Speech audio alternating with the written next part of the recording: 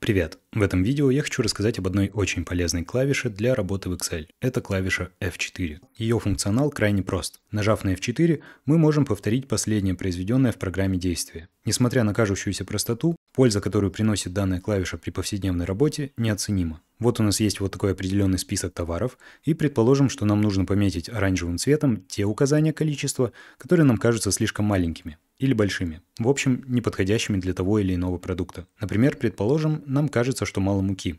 Так что покрасим вот эту ячейку в оранжевый цвет. Как это обычно делается? Мы выбираем вот так мышкой ячейку и щелкаем во вкладке «Главное» по команде заливки, где и выбираем нужный цвет. Если вот такое действие нужно повторять очень часто, то есть, предположим, есть какой-нибудь очень длинный список, и в нем нужно вот так вручную производить какие-то пометки, то постоянно тянуться к нужной команде очень неудобно и неэффективно. Именно поэтому здесь нам на помощь приходит рассматриваемая сегодня клавиша. Используется она так. Вернем таблицу в исходное состояние и теперь красим вручную лишь первую ячейку. Выбираем ее и вот так изначально меняем цвет заливки. Пусть это в этот раз будет желтый цвет. Все, программа запомнила последнее действие, и теперь мы можем просто выбирать каждую последующую нужную ячейку и нажимать на F4 для повторения последнего произведенного действия. Вот выбираю, например, количество капусты и изменяю заливку нажатием на F4. Затем то же самое с картошкой и так далее.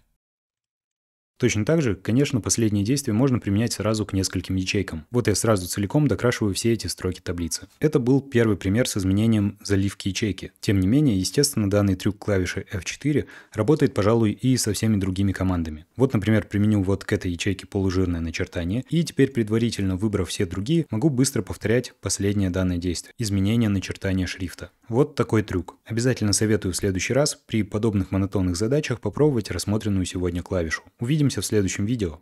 Пока.